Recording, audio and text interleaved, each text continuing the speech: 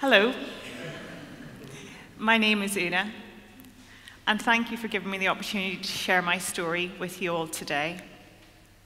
I'm incredibly nervous, not because I'm speaking to a large group of people. As you can imagine, for me, that's an occupational hazard, although normally they're wearing flak jackets and carrying guns, so I hope none of you are armed. But actually because what I'm going to talk about today is intensely personal.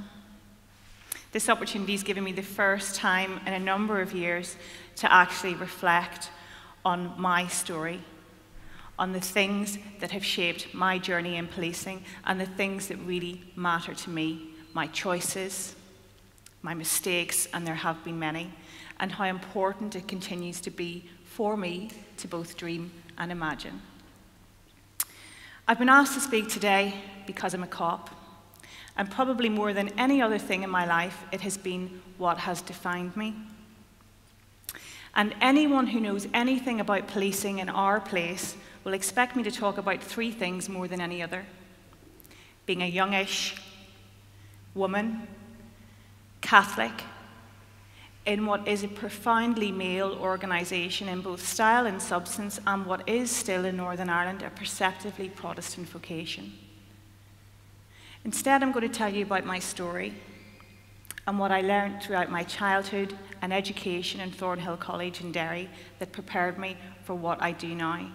It's a cluster of memories and experiences from a house that seemed to be full of books, to being encouraged to read and have my own opinion from a very early age, through to my grandfather and the stories he used to tell me.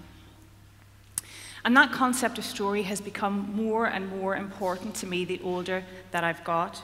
I remember one time him telling me after a particularly melodramatic moment as a teenager, Una, be really careful about the stories you listen to, because you're going to listen to those voices in your head for an awful long time. And there is real wisdom in that for us all, real truth, that took me many, many years to put into practice. Because the fact is this: we don't tell stories. Stories, in truth, tell us. And the stories that I listen to, and I hope the stories that I tell now, were wide enough and broad enough for me to imagine everything that I could be. Stories that shape my ability to move beyond the uniform, beyond what my people, my place, my family might have imagined for me, and shape how I choose to live. We're often told you cannot be what you cannot see. However, where I was raised, and I mean raised because when my two brothers, my sister and I left home, we were raised to believe that you couldn't be what you couldn't imagine. We lived in 30 Carb Court, Ballamagorty in Derry. It was then, and is now, a place on the edge, both geographically and economically. When I Googled it in preparation for this talk today, I found that it's a place where people continue to be shot in 2018. It is now, and was then, one of the top 3 most deprived areas in Northern Ireland, yet the place is in my very bones. In the words of a well-known Mary Black song, although I made the great escape to the police service, to Belfast, to England, I never got away because I didn't want to get away, because it was a place, it was a people, it was a family that shaped values that make me who I am as a woman, as a mother, and most certainly as a police officer. Concepts that allowed me to imagine the unimaginable, that took me all the way to the steps of Senate House in Cambridge as I received my master's degree.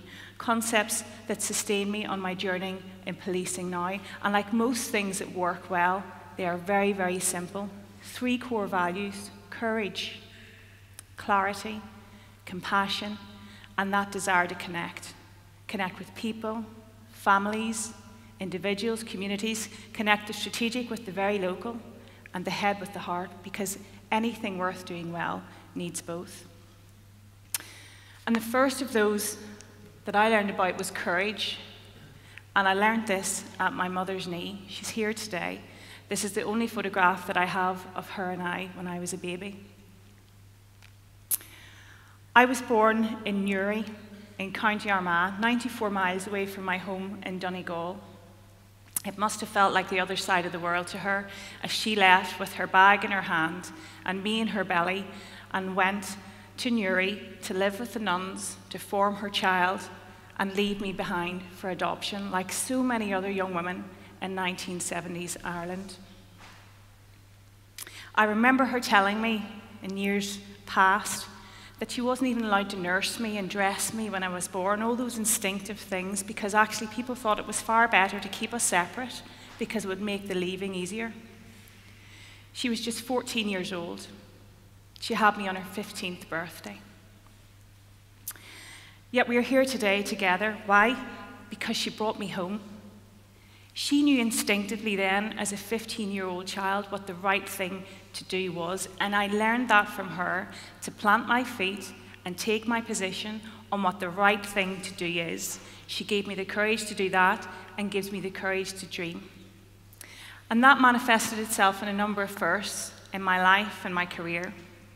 Unsurprisingly, given where I'm from, I was the first in my community to join the police, the first in my school community, the first in my family, a really big deal for a wee girl from Derry.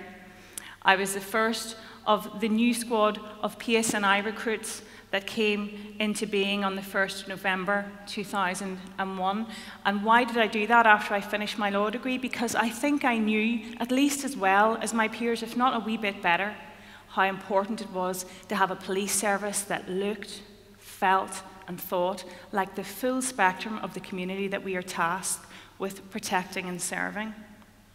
It's also latterly been about the courage to bring my whole self to work, as a single mother, as a lawyer, as a woman, particularly in this phase of my life as I police a city now in the UK some 4 times the size of Belfast.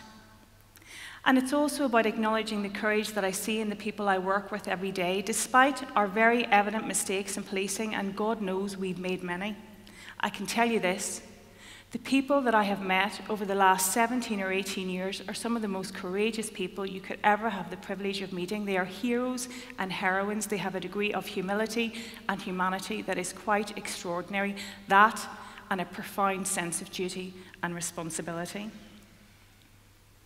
So what can we learn from this now in our place? Well, I suppose for me it's around having the courage to acknowledge the world there currently is and the world that there should be and the gap that's in between.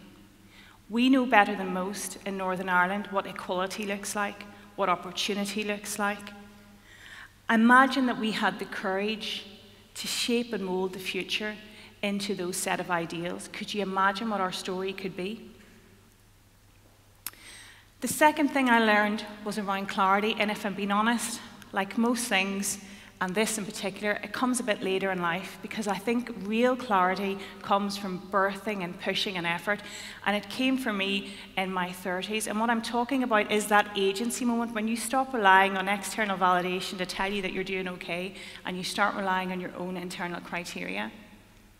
And it came for me through trauma, through a divorce, through rearing a daughter on my own, and the constant questions I ask myself still about what I give to her and what I give to my job, because there's only so much to go around. I remember one Christmas in particular, my mummy, I'll remember it very well. I was at home on Christmas Eve, I just put Santa toys out, and I got the phone, "Ma'am, there's been a murder." I was one of 8 senior investigating officers in the police service of Northern Ireland, 8 people that were responsible for responding to and dealing with homicides, murders, and serious crime. The other 7 were all fellas in their 40s. And I picked up every on-call across the Christmas period and New Year. And so determined was I to prove that I could do it, that I was as good as any of them. I didn't ask for help. And what happened was, there I was, at home in Donegal, the Santa toys on the mat in front of the Christmas tree, the big man due in 4 hours, my wee girl up in bed, and a dead body in East Belfast. Clarity began for me from the inside out. I understand now why. I understand why people leave well-paying jobs for purpose-driven ones. I understand why we volunteer, even when we have children. It's called the Hawthorne effect, and what we're talking about is that need in us as human beings for emotional return, often at the cost of material compensation. What we strive for is not that tensionless state, but rather that worthwhile task freely chosen. Napoleon talked about the fact that his army won because they knew what they were fighting for and they loved what they knew. My army won because they knew what they were fighting for and they loved what they knew. I love what I know, and I know policing. And the single fundamental truth is this: good policing changes lives. It is about so much more than crime. It is about hope, education, equality, social mobility. In the place that I'm now responsible for as a commander in Rotherham, like our own place, it's about rebuilding trust in traumatised communities, a place that actually has legacy that could give our own a run for its money. Imagine policing was something that we could all support and have faith in. I watched this graffiti go up on a wall not far from where I lived after 2 of my colleagues were murdered. Imagine it was something we all fully had a stake in, whether you lived in Shantala or the Shankill Road. Families, young people, communities with real skin in the game. Could you imagine what we could achieve? And the third thing I learned about was compassion, and we've talked a lot about this today. Compassion for me is about being more than sympathetic. I find that quite frustrating, actually. It's about acknowledging a need in someone and then crucially doing something about it. And compassion is a driving force for any good policing response, because policing is a profoundly human endeavour. We meet people when they're at their absolute lowest. They call us when no one else will answer and no one else cares. I've been a murder detective for many years, and I can tell you this: the look in the faces of the young people, and it is young people that I invariably arrest for murder, is not that different than the look in the faces of the people I go to tell them that their loved one is dead. I've met very, very few truly bad people, but I've met a lot of broken ones. I ask my cops to be compassionate with each other. This is really tough work, and it takes all sorts, which is why we need all sorts. Policing is about people, people who will stand on a cordon point for hours in the rain, people that run towards the stuff that we all instinctively run away from, and people who sometimes pay the ultimate price. My colleague, Ronan Kerr, murdered on the 2nd of April, 2011, murdered because he was a cop. I will never forget being asked to take responsibility for investigating his murder. I will never forget how hard I cried after I came back from meeting his mother, and I've cried a lot since. Imagine we could be truly compassionate with each other in our place. Imagine that we could be something more than just empathetic, tap into that profound sense of duty around people who are suffering at either side of us, and actually feel compelled to do something about it. That, for me, should be the thread that connects us all here, Catholic or Protestant, black or white, rich or poor, is that utter conviction that we are tasked with leaving a legacy for our children that is better than anything they can imagine. Because be sure of this, our children one day will have children of their own, and they will ask us what we did in our place, in our time, to make things better. And then finally, connection. Connection with each other. I'm laughing at my dad. In our heads and in our hearts. This is my father, and I learned that from him. He's pretty much perfect in my eyes. And he took me and my mum, when he was 21 years of age, to the Magistrates' Court in Derry, and he formally adopted me as his own daughter. He gave me his name, he gave me a family to belong to, and he gave me a sense of how important real connections are. They can be life-affirming. They're about legacy. He taught me then, and he teaches me now, as I see him every Sunday collect my granda and take him to Mass and then out for a wee run in the car for a bite to eat, that what we leave behind is not engraved in stone, it is woven into the lives of other people around us. It's a stewardship of the past, reinvigorated and rejuvenated in the responsibilities of the present, a focused stewardship of the future. His example wasn't the main thing that influenced us as children. It was, in fact, the only thing. Robert Peel, policing's founding father, spoke to this connection when he said the police are the public and the public are the police. Policing, I'll say it again, is about so much more than crime. It can be a stepping stone or a stumbling block. It can give people, places, communities hope and ambition beyond anything they can realise for themselves, because it is about educational attainment, health, and we know better than most, good policing here is about peace.